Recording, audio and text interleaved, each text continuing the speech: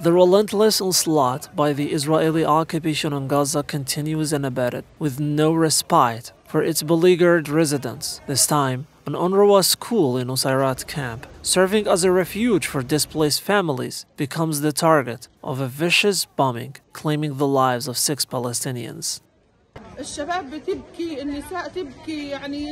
Men are crying, women are crying. It's a terrifying situation. Those displaced from the north and those displaced from the south are all in the shelter centers of the agency UNRWA.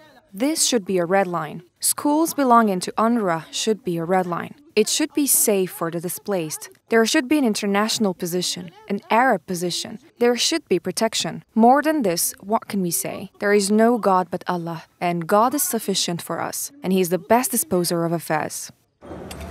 Witnesses recount harrowing scenes of destruction and despair as homes are reduced to rubble and families torn apart by the indiscriminate violence. Displaced individuals from Nuseirat camp express their anguish and desperation, highlighting the pervasive sense of insecurity that grips the entire Gaza Strip.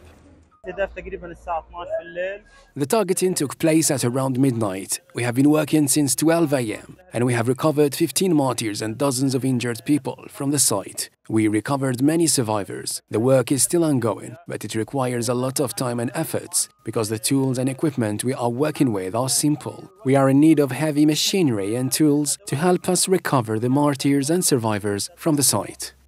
The Palestinian Civil Defense condemns the use of internationally banned weapons by the Israeli occupation, emphasizing the catastrophic impact on the innocent civilians, particularly children.